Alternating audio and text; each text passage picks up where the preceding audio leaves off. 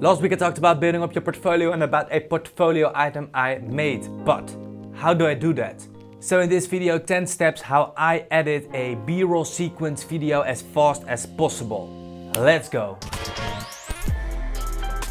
With a simple B-roll sequence, I mean a video without a really good story, but just a nice looking video with some cool B-roll, some cool music, so it looks appealing, but just that, just appealing. 10 steps. Step 1, sort your footage. The way I sort my footage is really simple. I shot with my iPhone, with the GH5 and a drone. So I will make different folders for different cameras. So this is iPhone and the rest of the footage is...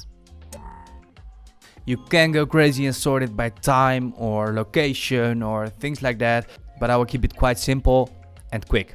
Step number 2, cut every clip and keep it chronological. So I imported my footage, I made a sequence, and what I will do now is opening the main folder of the main camera I shot the footage with, and then go by every clip and cut it in the source monitor. So now I will go by every clip in the source monitor, and if I think, okay, this is a nice shot, which this isn't, but this one I like, then I already mark it in and mark it out, and I will drag the clip on my timeline. If I think it's too shaky or I already want to have it in slow motion, I will do that here too. So duration speed 50 and then it's already in slow motion, so it's good to go. And I will do that with every clip, which is a lot of work, so make sure you do it fast because it's a raw edit and not final. Step number 3, now change the order of the clips. So most of the time you can keep it chronological if you did a right job filming your footage, but otherwise you can switch some clips. Just a simple example, over here I have a shot of the feet of a man, and over here I have a shot of a man grabbing a drink. So if you think those are two shots that can go together, you can just change the order. So you can take this shot first and then you can grab the other shot of the feet. So you grab that shot and put it right next to the other one. So now we have two shots together. So in this way you can build the order of your shots. For example, keep in mind the movement. If you have two shots moving forward, put them together. Step 4, grab music. Maybe you already have music in your mind, or you already chose some music. If not, this is the moment to search for nice music to put under your B-roll sequence. Keep in mind that it has to be copyright free. Keep in mind that you can get lost in this and you can search music for hours. Don't do that. Time is money, and if this is free work, you don't earn money with it, so be quick. For picking music, I have 3 recommendations. The first one is the YouTube audio library. There are a lot of songs in there, and if you do a good search, you can find some really great ones. Keep in mind that you can only use this for YouTube. Another recommendation I have is SoundCloud. If you found a good song on SoundCloud, you can message the artist and maybe you can use it in your video or portfolio item. Another tip is if you searched for music, you can go to tracks and you can filter it on commercial use. And most of the songs over here you can use commercially because it's tagged as you can use it commercially. And the last one, it's a famous one because it's a sponsor of a lot of YouTubers. It's Epidemic Sounds. I use it myself, but it's paid. So this is a paid option I really like. I think it's worth it, but you have to decide it for yourself. And most of the times in step 5, I started thinking what kind of video I want to create.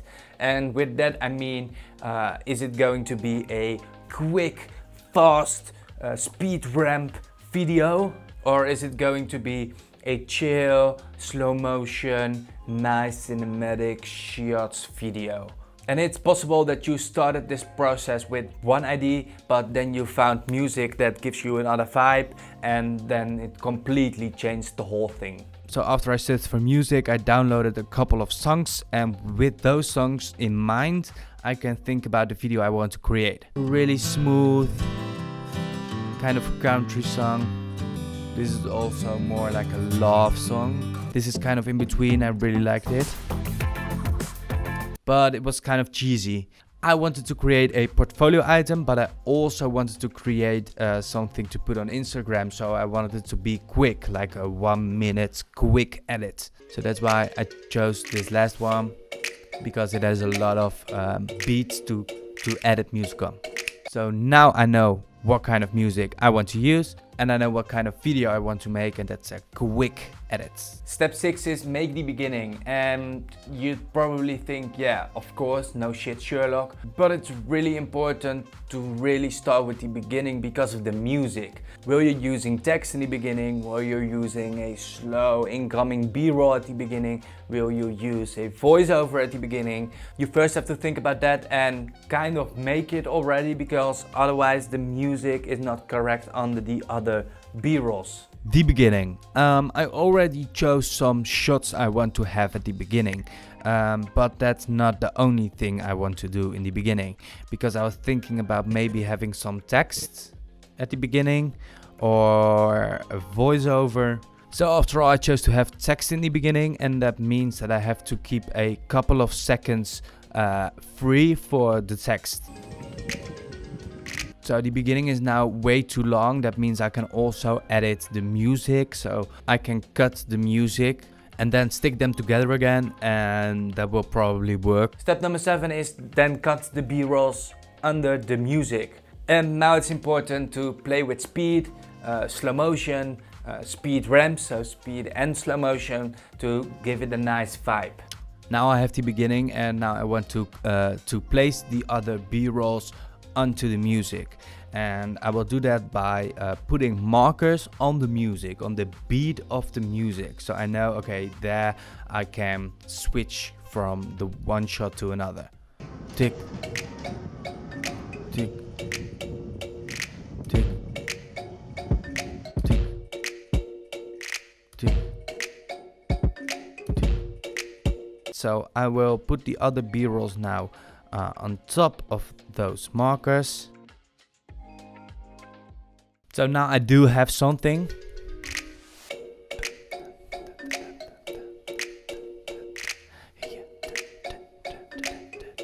So now I have the basic B-roll edit. But this is step number 7. It's the most important part, because now you have to really make the video.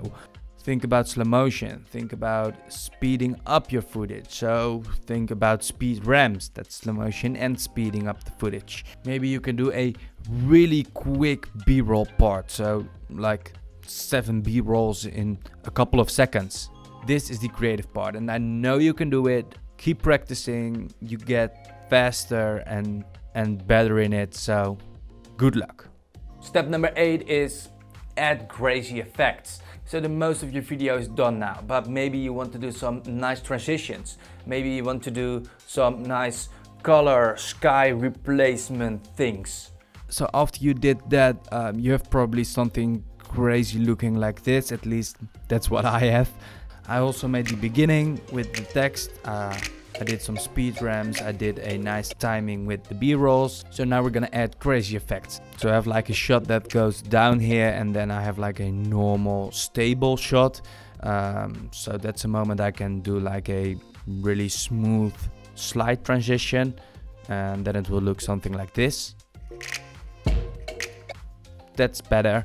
So this is the moment you can add things like that. Number 9, add sound effects.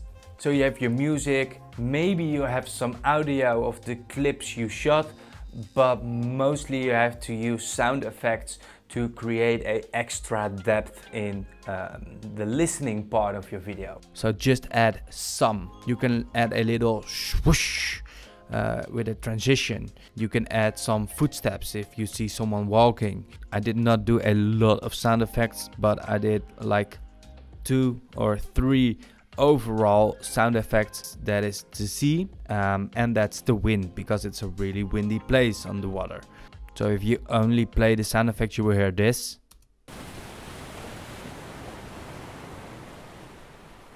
And then step number 10, and that's the last step in this process for me, is do color grading. So color grading, I always color grade with a adjustment layer, so I will not put the effects directly onto the clips, but I will do it on an adjustment layer. I used a LUT and I used the teal and orange LUT on this clip. I don't use the teal and orange effect a lot, but if I do, it's in a situation like this when it's on the water and it's also really blue water, blue sky. So that's the last thing I did on this video, and now it's time to render. If you want to see the result of this video, you can check that out in the last video I made last week. For my laptop, color grading is a kind of hard process, so that's why it's the last step of these 10 steps. So I do the color grading, and then of course step 11, rendering, of course. But yeah, so these were 11 steps. But of course you have to render the video. And then you're done. Nice! I hope you were inspired to hear my workflow of making these B-roll videos as fast as possible. This is Shoot That Video channel. It's all about filmmaking. Don't forget to subscribe if you want to learn more about filmmaking. Thank you, and I hope to see you next week. Bye!